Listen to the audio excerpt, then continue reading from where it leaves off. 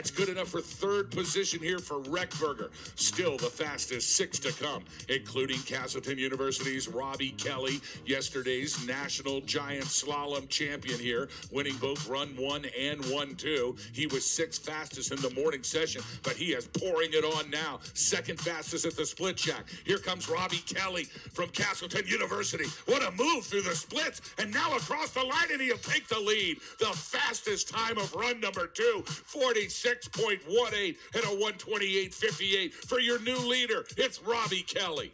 Yeah, Robby Kelley, amazing run there. Had the 2nd fastest time at the split, but then really made up some time as he came through. Big run here, took the top spot by almost, at least over a second there, it looks like. That is an incredible run number 2 from Robby Kelley. 128.58 now, the combined time to beat. It's Kelley, Selberg, Witting, Reckberger, and Blanchard, your top 5.